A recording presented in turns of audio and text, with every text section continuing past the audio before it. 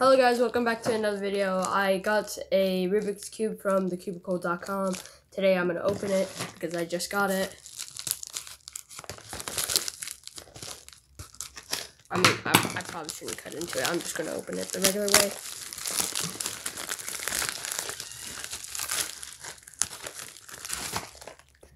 Alright, so, oh my god.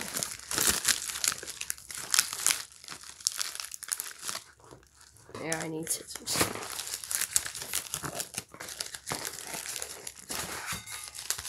Oh my gosh, I suck at opening packages. Oh. Can I move? Oh my gosh.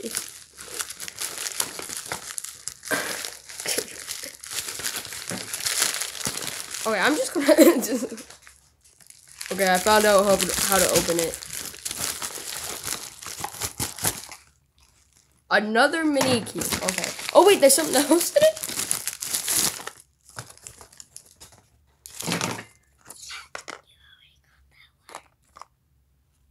No, I haven't. I've gotten a small one before, but not. What's this? I'm guessing it's another mini cube. I don't know how to. I don't know how to pronounce that. It's probably mini. Or maybe not. I don't know.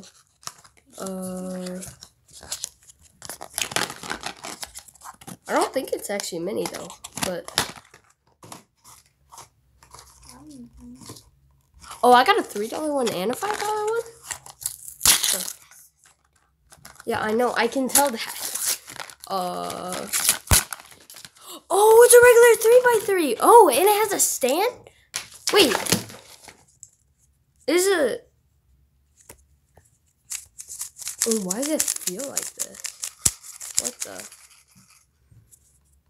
Okay, but I'm pretty sure people use this in competitions. It's not lube though. I think I have to lube it, but this actually feels really nice. Wow. Alright, and now we're gonna open the small one, which I already know is small. Yeah. Or yeah, it's a keychain, but it also turns. Okay, yeah, this one feels nice. This actually turns pretty fast for a keychain. The last one I got that was a keychain exploded in my classroom when I was using it at school. But yeah. Honestly, this is kind of cool. The mystery boxes. This one, I'm pretty sure this is over $5. Like this is Is this maglev? No, this is screws.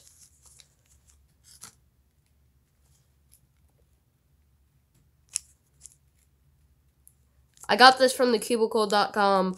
I opened mystery boxes. You want me to scramble this? No, please don't. This one feels pretty nice. I'm pretty sure this is more than $5. Stop it. But thank you for watching. Bye bye.